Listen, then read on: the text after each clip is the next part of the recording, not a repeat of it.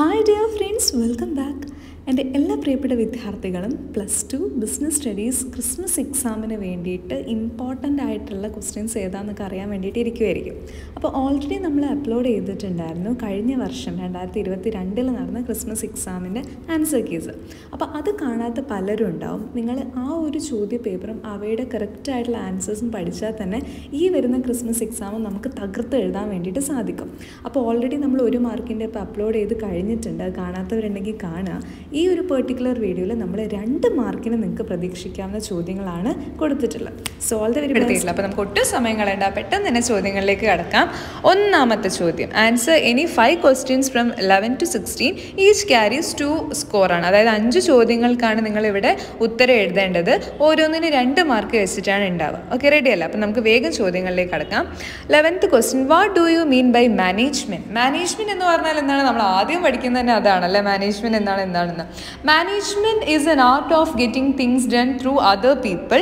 Mary Parker folate പറഞ്ഞിട്ടുള്ള ഒരു ഡെഫിനിഷനാണ്. And Peter F Drucker പറഞ്ഞിട്ടുണ്ട് management is what A manager does എന്ന്. And management is essential for the success of N organisation. It എൻഷ്യൂർസ് proper use of factors of production like men, material, missionary, methods and money. ഇത്രയൊന്നും നിങ്ങൾ എഴുതണ്ട. 2 മാർക്കിന് നിങ്ങളൊരു ഒരാളുടെ definition എഴുതിയാൽ മതി. Okay, so management ഇപ്പോൾ Mary Parker ഫോളറ്റിൻ്റെ definition ആണെങ്കിൽ management is A art of getting things done through others എന്ന് എഴുതിയാൽ മതി. നിങ്ങൾക്ക് മാർക്ക് കിട്ടും.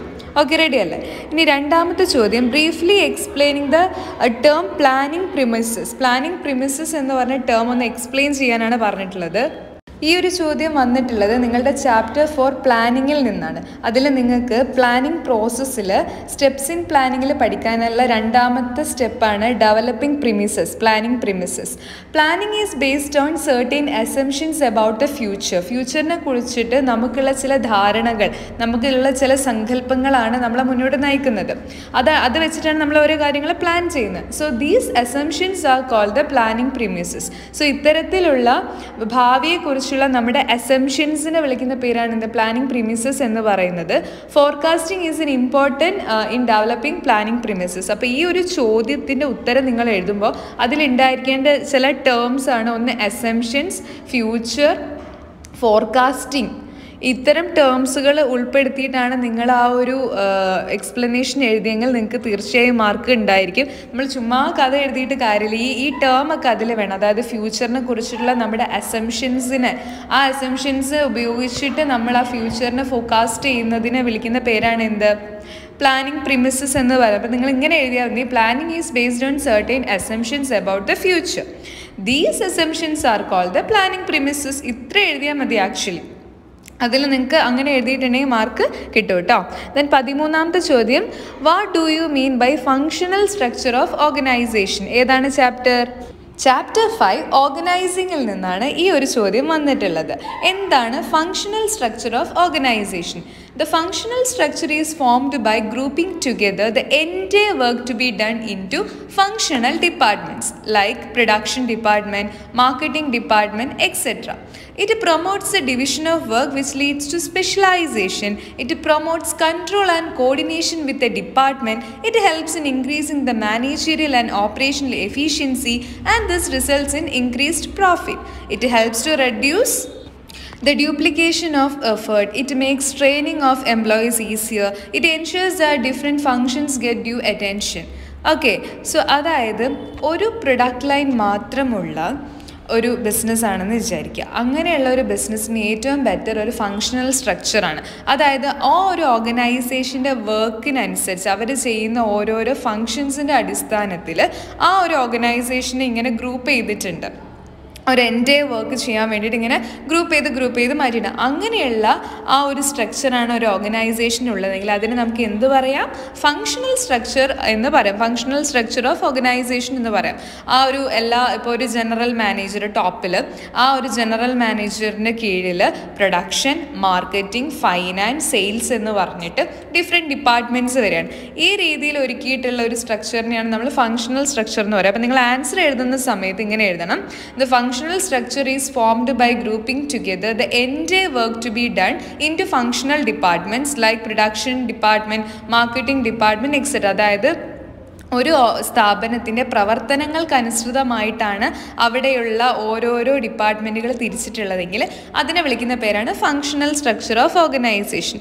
ക്ലിയർ ആണെന്ന് വിശ്വസിക്കുന്നു. അടുത്ത 14ാമത്തെ ചോദ്യം, name any 2 test used for selection process. ഏത് ചാപ്റ്ററാണ് വരുന്നത്? നമ്മുടെ സ്റ്റാഫിംഗ് എന്ന് പറയുന്ന 6ാമത്തെ ചാപ്റ്ററിൽ നിന്നാണ് ഈ ചോദ്യം വന്നിട്ടുള്ളത്. സെലക്ഷൻ പ്രോസസ്സിൽ ഉള്ള 2 ടെസ്റ്റുകളുടെ പേര് പറയാനാണ് പറഞ്ഞിട്ടുള്ളത്. അപ്പോൾ നമുക്കറിയാം 5 ടെസ്റ്റോളം നമുക്ക് പഠിക്കാനുണ്ട് സെലക്ഷൻ ടെസ്റ്റിൽ. Intelligence test, aptitude test, personality test, trade test, interest test. ഇതിലേതെങ്കിലും 2 എണ്ണം മാത്രം നിങ്ങൾ എഴുതിയാൽ മതി കേട്ടോ. ഇന്നത് തന്നെ വേണം നിർബന്ധമൊന്നുമില്ല. നിങ്ങൾക്കറിയാവുന്ന ട്രേഡ് ടെസ്റ്റ് ആണെങ്കിൽ ട്രേഡ് ടെസ്റ്റ്, ഇൻട്രസ്റ്റ് ടെസ്റ്റ് ആണെങ്കിൽ അത്, പേഴ്സണാലിറ്റി ടെസ്റ്റ് ആണെങ്കിൽ അത്, ഏതെങ്കിലും നിങ്ങൾക്ക് അറിയുന്ന ഈ 5 എണ്ണത്തിൽ നിങ്ങൾക്ക് നന്നായിട്ട് അറിയുന്ന ഏതെങ്കിലും 2 ടെസ്റ്റ്, 2 മാർക്കിൻ്റെ ചോദ്യമാണല്ലോ. അപ്പോൾ 2 മാർക്കിൻ്റെ ചോദ്യം ആയതുകൊണ്ട് ഏതെങ്കിലും 2 ടെസ്റ്റ് നിങ്ങൾ എഴുതണം. ഓക്കെ, റെഡി അല്ലേ? So I repeat the test names: intelligence test, aptitude test, personality test, trade test, interest test. Okay, ready അല്ലേ? അടുത്ത ചോദ്യം 15ാമത്തെ ചോദ്യം, list out the various elements of directing. അതേതാണ് ചാപ്റ്റർ 7 ഡയറക്റ്റിംഗ്. സോ ഡയറക്റ്റിങ്ങിൽ മൊത്തം 4 elements ആണ് നമുക്ക് വരുന്നത്. Elements of direction involves 1 supervision, 2 motivation, 3 leadership, 4 communication. ഇത്രയും എലമെൻറ്റുകളാണ് നമ്മുടെ ഡയറക്ഷൻ എന്ന് പറയുന്ന ആ ഒരു ഏരിയയിൽ വരുന്നത്. സോ എലമെൻറ്റ്സ് ഓഫ് ഡയറക്റ്റിംഗ് എന്തൊക്കെയാണ്? Supervision, motivation, leadership, communication. Clear അല്ലേ? നിങ്ങൾക്ക് ക്ലിയർ ആണെന്നാണ് ഞാൻ വിശ്വസിക്കുന്നത്. അപ്പോൾ ഓരോന്നിനെ കുറിച്ച് നിങ്ങൾക്ക് വേണമെങ്കിൽ ഒരു 1 ലൈൻ എഴുതാൻ സാധിക്കുമെങ്കിൽ ഒരു 1 ലൈൻ എഴുതി വെക്കുന്നത് വളരെ നന്നായിരിക്കും. ഓക്കെ, 2 മാർക്കിൻ്റെ ചോദ്യമല്ലേ, ജസ്റ്റ് ഈ 4 പോയിന്റ് എഴുതിയാലും മാർക്ക് കിട്ടും കേട്ടോ. ഓക്കെ, അങ്ങനെ എഴുതുന്നത് തന്നെയാണ് നല്ലത്, കാരണം നിങ്ങൾക്ക് കുറേ കൂടി ചോദ്യങ്ങൾ അവിടെ എഴുതാനുണ്ട്. Okay, ready. ഇനി നമുക്ക് അടുത്ത ചോദ്യത്തിലേക്ക് കടക്കാം. What do you mean by financial planning? Okay, അപ്പോൾ 2 മാർക്കിൻ്റെ അവസാനത്തെ ചോദ്യമാണ് 16ാമത്തെ ചോദ്യം. What do you mean by financial planning? Financial planning is the process of estimating the fund requirement of A business and specifying the source of fund is called financial planning. It ensures that enough funds are available at right time. അതായത് ഒരു ഓർഗനൈസേഷനിൽ എത്ര പണം ആവശ്യമുണ്ട്, business നടത്താൻ ആവശ്യമായി എത്ര പണം ആവശ്യമുണ്ടെന്ന് നമ്മൾ എസ്റ്റിമേറ്റ് ചെയ്യുകയും ഈ പണം ഏതൊക്കെ സോഴ്സുകളിലൂടെ നമുക്ക് ഫൈനാൻസ് ചെയ്യാൻ വേണ്ടിയിട്ട് സാധിക്കുകയും ചെയ്യുമെന്ന് നമ്മൾ എസ്റ്റിമേറ്റ് ചെയ്യുന്ന ആ ഒരു എൻറ്റയർ പ്രോസസ്സിനെ വിളിക്കുന്ന പേരാണ് എന്ത്? ഫൈനാൻഷ്യൽ പ്ലാനിങ് എന്ന് പറയുന്നത്. അതാണ് ആക്ച്വലി നമ്മുടെ ഓർഗനൈസേഷനിൽ പ്രോപ്പറായിട്ട് കറക്റ്റ് സമയത്ത് വേണ്ട അളവിലുള്ള പണം ഉണ്ടോ ഇല്ലയോ എന്ന് ഉറപ്പ് വരുത്താൻ വേണ്ടി നമ്മളെ സഹായിക്കുന്നത്. സോ ഇതിന് 2 ഒബ്ജക്റ്റീവുകളാണ് ഫിനാൻഷ്യൽ പ്ലാനിങ്ങിനുള്ളത്. ഒന്ന്, to ensure availability of fund at the right time and it is at possible sources, and to see that firm does not raise fund unnecessarily. അതായത് നമ്മുടെ ഓർഗനൈസേഷനിൽ അൺനെസസറി ആയിട്ട് അനാവശ്യമായിട്ടൊന്നും ഫണ്ട് വേണ്ട ആവശ്യമില്ല. വേണ്ട സമയത്ത് വേണ്ട അളവിൽ നമ്മുടെ ഓർഗനൈസേഷനിൽ ഫണ്ട് ഉണ്ടായിരിക്കുകയും വേണം. അപ്പോൾ അത് ഉറപ്പ് വരുത്താൻ വേണ്ടിയിട്ടാണ് ഫിനാൻഷ്യൽ പ്ലാനിങ് നമ്മളെ ഹെൽപ്പ് ചെയ്യുന്നത്. ഓക്കെ, റെഡി അല്ലേ? So I repeat, financial planning means the process of estimating the fund requirement of A business and specifying the sources of fund is called financial planning. It ensures that enough funds are available at right time, and the twin objectives of financial planning are to ensure availability of fund at the right time and its possible sources, to see that firm does not raise fund unnecessarily.